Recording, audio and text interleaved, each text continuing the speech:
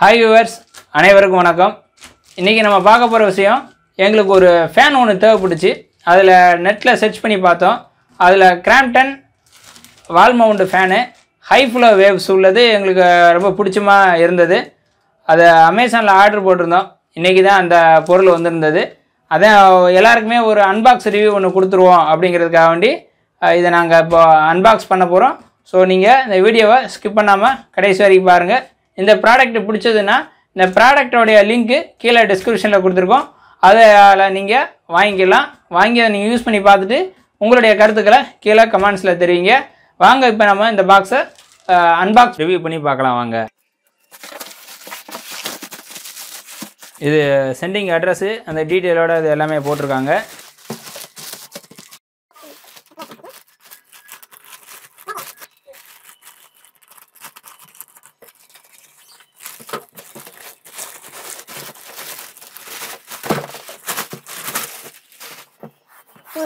Crompton high flow wave 400 mm wall mount fan. Product ஏதாவது damage ஆயிருக்கா நம்ம பார்த்துக்கலாம். இந்த இடத்துல மட்டும் பெட்டி லைட்டாக டேமேஜ் ஆகிருக்கு. பட் உள்ள ப்ராடக்ட் எதுவும் டேமேஜ் ஆயிருக்கா அப்படின்னு சொல்லி நம்ம செக் பண்ணிக்கலாம். இதில் ஃபெடசல் ஃபேனு இந்த மாதிரி அதோடைய மாடல் வந்து சைடில் போட்டிருக்காங்க. ப்ரைஸு 2460 ரூபா எம்ஆர்பி போட்டிருக்காங்க. பட் நம்ம ஆன்லைனில் வாங்கினது 2026 ரூபா.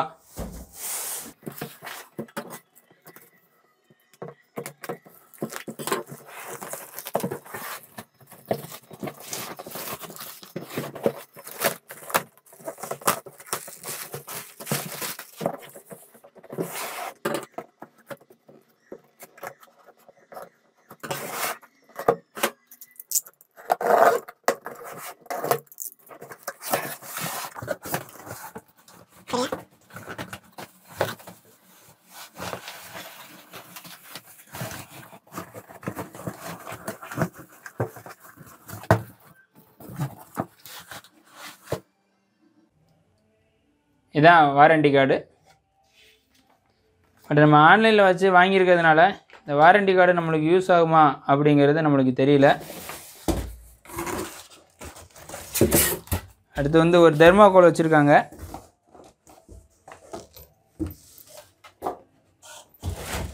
ரெண்டு ஸ்க்ரூ கொடுத்துருக்காங்க.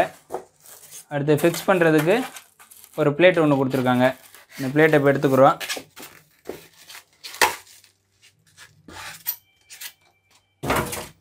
இப்போ வாங்க இதை நம்ம இப்போ அதை அசம்பிளி பண்ணுவோம்.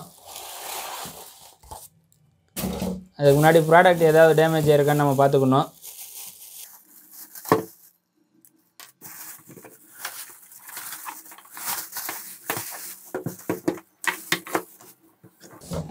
ப்ராடக்ட் ஏதாவது டேமேஜ் ஆயிருக்கான்னு நல்லா பார்த்துக்கோங்க. ஏன்னா இது நம்ம 10 days ரீப்ளேஸ்மெண்ட் வாரண்டியில் தான் நம்ம போடுறோம். ஸோ ப்ராடக்ட் ஏதாவது டேமேஜ் ஆயிருந்தால் கூட இதை நம்ம ரிட்டர்ன் பண்ணிக்கலாம். இதோட ஆர்பிஎம் பார்த்தீங்கன்னா 1300. டைப் வந்து 1 pH. ஸ்பீடு ஸ்வீப் வந்து 400 mm 16 இன்ச்சு.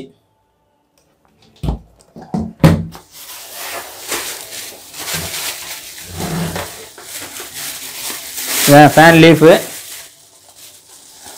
பிளாஸ்டிக்கில் கொடுத்துருக்காங்க.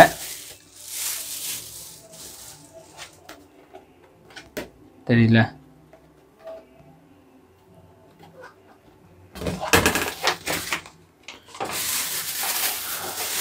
அடுத்து ஃபேன் கார்டு.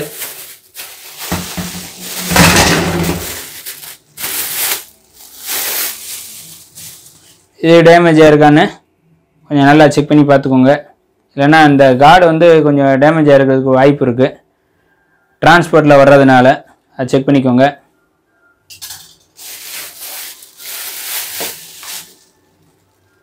இதை நல்லா செக் பண்ணி பார்த்துக்கோங்க.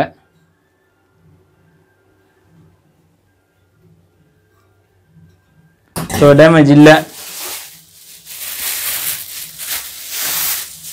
இதான் வந்து அந்த கிளிப்பு, அந்த ரெண்டு ஃப்ரண்ட் சைடும் பேக் சைடு உள்ள அந்த சேஃப்டி கார்டுக்கு இதான் ஃபின்ஸு. இதில் மெயினாக இந்த ஸ்க்ரூ இருக்கான்னு செக் பண்ணி பார்த்துக்கோங்க. இந்த ஸ்க்ரூ தான். மிஸ் ஆகிருந்ததுன்னா நம்மளுக்கு வெளியே கிடைக்கிறதுக்கு இதுக்காண்டி தனியாக நம்ம மெனக்கிட்டு அலையிற மாதிரி இருக்கும்.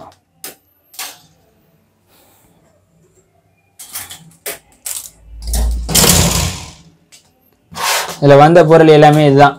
1 2 3 இந்த லீஃபு, அடுத்து இந்த மவுண்டிங் பிளேட்டு இதுதான் வந்தது. இப்போ நம்ம இதை அசம்பிளி பண்ணுவோம். இப்போது இந்த லாக்கு இந்த கேப்பை லூஸ் பண்ணிக்கோங்க. இதில் பார்த்தீங்கன்னா ஃபாஸ்டன்னு போட்டிருப்பாங்க, லூசன்னு போட்டிருப்பாங்க. இந்த பக்கம் திருப்பினீங்கன்னா லூஸ் பண்ணுறது, இந்த பக்கம் திருப்பினீங்கன்னா டைட் பண்ணுறது. அதாவது right hand திருப்பினோம்னா loose, left hand திருப்பினோம்னா tight. இதை லூஸ் பண்ணிக்கோங்க. வெளியே எடுத்துருங்க. இந்த டம்மி கேப் எடுத்துருங்க. இதில் த்ரெட்டு பார்த்தீங்கன்னா இது வந்து லெஃப்ட் ஹேண்ட் த்ரெட்டு போட்டிருப்பாங்க. ஏன் அப்படின்னா ஃபேன் சுற்றும் போது ரைட் ஹேண்ட் த்ரெட்டு போட்டாங்கன்னா இந்த கேப் வந்து கலண்டுரும். இந்த கேப் மாட்டுவோம். இது எது டாப் சைடு வரணும் அப்படின்னு பார்த்தீங்கன்னா இந்த ஷேப்பு கொடுத்துருக்காங்க பார்த்தீங்களா, இந்த ஷேப்பு தான் வந்து டாப்பில் வரணும்.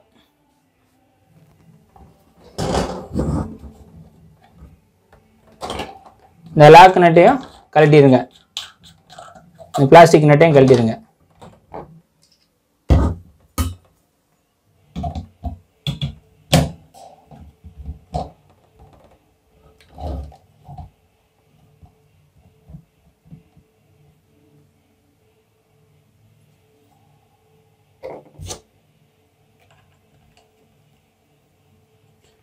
இப்போ இந்த லாக் நட்டை போட்டுக்கலாம்.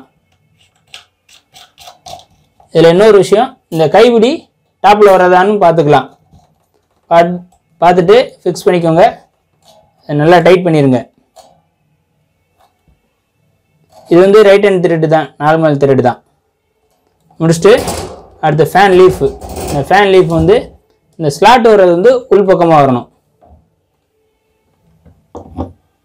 அதே போல் இந்த பின்னில் லாக் ஆகிற மாதிரி அந்த ஸ்லாட்டு வந்து அந்த பின்னில் அப்படியே டைரெக்டாக சீட் ஆகிற மாதிரி. சீட் ஆகிடுச்சுன்னா அடுத்து இந்த கேப்பை வந்து நீங்கள் போட்டுடலாம். போட்டு நல்லா ஃபுல்லாக டைட் பண்ணிடுங்க. அடுத்து இது இந்த நேம் சென்டராக வர மாதிரி அப்படியே பார்த்துக்கலாம்.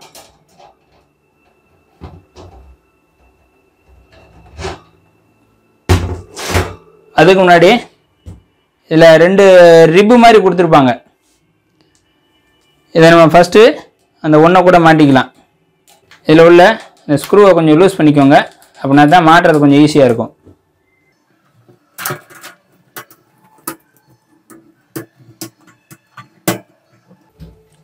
இப்போ பார்த்தீங்கன்னா இந்த ஒரு ஸ்லாட்டில் உட்கார வச்சாச்சு. அடுத்ததை அதுக்கு மேலேவோ இல்லை அப்படியே சீட்டிங் பண்ணுறதுக்கு இன்னும் கொஞ்சம் வசதியாக இருக்கும்.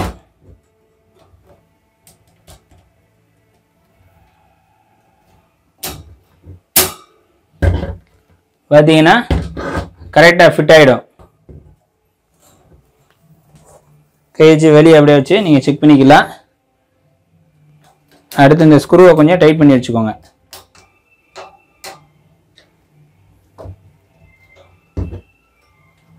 அவ்வளோதான், நம்ம ஃபேன் வந்து இப்போ அசம்பிளி பண்ணியாச்சு. இப்போ என்ன செய்ய போகிறோம்னா இதை வந்து இப்போ நம்ம செவுத்துல அடிக்க போகிறோம்.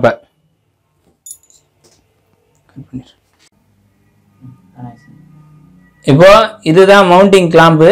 இந்த கிளாம்பு இப்போ எந்த இடத்துல மாட்டணும்னு நம்ம சூஸ் பண்ணிக்கணும். இந்த கிளாம்பில் 2 ஒரு பக்கம் பள்ளமாக இருக்கும், ஒரு பக்கம் மேடாக இருக்கும். மேடாக இருக்கிறது தான் வந்து நம்ம சோத்துக்கு ஆப்போசிட். சோத்தில் எப்படி தான் ஃபிட் பண்ணுற மாதிரி இருக்கும். பள்ளமாக இருக்கிற இடத்துல மாட்டிட்டோம்னா நம்மளால் ஃபேனை மவுண்ட் பண்ண முடியாது. அதுவும் இதில் வந்து ஒரு டேப்பர் ஒரு ஸ்லாட் மாதிரி கொடுத்துருப்பாங்க. வித்து அதிகமாக உள்ளது டாப்பில் இருக்கணும், வித்து கம்மியாக உள்ளது பாட்டமில் இருக்கணும். அப்படின்னா தான் இந்த ஃபேனோட ஹூக்கை மாட்டுறதுக்கு கொஞ்சம் வசதியாக இருக்கும். இப்போ ஒரு பென்சில் ஒன்று எடுத்துக்கோங்க. இதை முதல்ல நீங்கள் அந்த பிசிடி அந்த சென்டர் பாயிண்ட்டை மார்க் பண்ணிக்கோங்க. சென்டர் இருக்கான்னு செக் பண்ணிக்கோங்க. சென்டர் பாயிண்ட்டை உங்கள் பென்சிலை வச்சு ஒரு மார்க் பண்ணிக்கோங்க.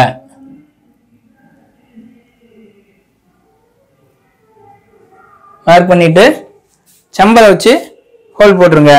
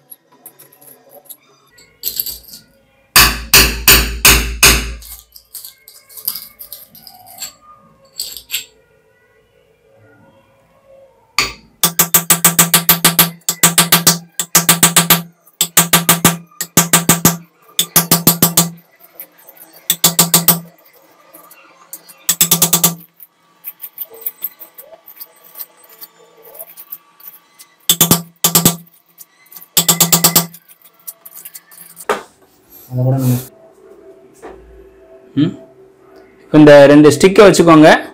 ஏன்னா இதுதான் வந்து டைட்டாக பிடிச்சிக்கிடும். வெறுமனையாக வாலில் அடித்தோம்னா ஸ்க்ரூ வந்து டைட்டு கிடைக்காது. அதனால் இந்த ஸ்டிக்கை வச்சு டைட் பண்ணிக்கலாம்.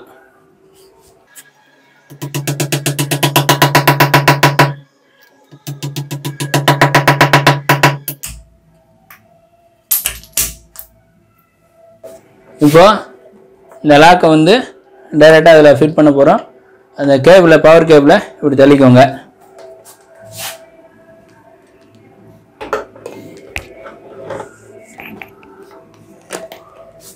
அவ்வளோதான், ஃபேன் வந்து ஃபிக்ஸ் ஆகிடுச்சு. நீங்கள் கீழே இறக்கி வச்சுக்கலாம். இறக்கி வச்சுட்டு இதான் பவர் கேபிள்.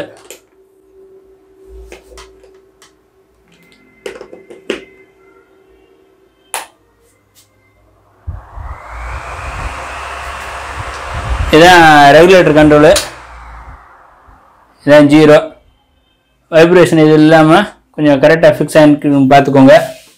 பின்னாடி கரெக்டாக சீட்டிங் கரெக்டாக இருக்கான்னு செக் பண்ணிக்கோங்க. இதான் ஸ்பீடு 1. ஏர் ஃப்ளோ வந்து போதுமானதாக தான் இருக்குது, கரெக்டாக இருக்குது. மேனுவலாகவும் ரெகுலேட்டர் அட்ஜஸ்ட் பண்ணிக்கலாம். இந்த ரோப்லேயும் பண்ணிக்கலாம்.